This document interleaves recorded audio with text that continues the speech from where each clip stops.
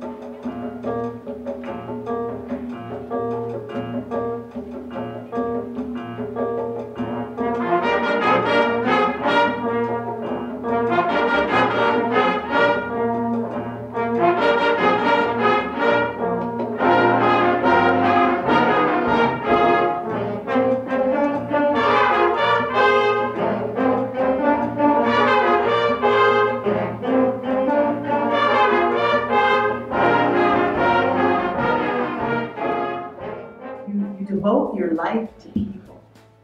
You devote your life to change. You devote your life to excellence.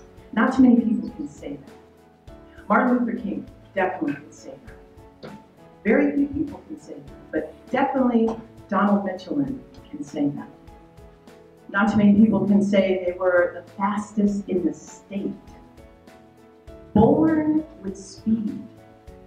And that speed catapulted him into his life of education, where he earned scholarships to universities, prestigious Northwestern University, where he graduated with a degree in PE, and served Haven and Evanston, and still does to this day.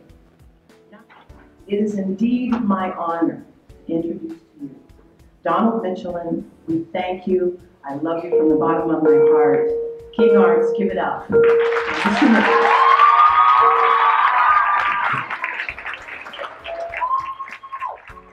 want you to applaud yourself. Because see, if you don't feel good about yourself, how are you going to feel good about Dr. King and what he's done? Applaud ourselves 5th through 7th.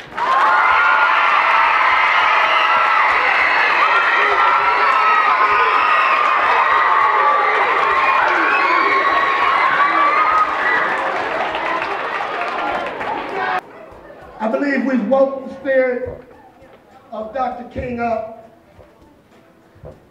I'd like to thank Dr. Brown, Ms. Stone, King Arts, administration, teachers, staff, students. You must always have a Dr. King program. In fact, every school should have a Dr. King program, if for no other reason than these reasons. We were all human beings until race disconnected us. We were all human beings until religion separated us. We were all human beings until politics divided us. We were all human beings until wealth classified us. You always do what you've always done. Then you'll always get what you always got. If you don't like what you get, say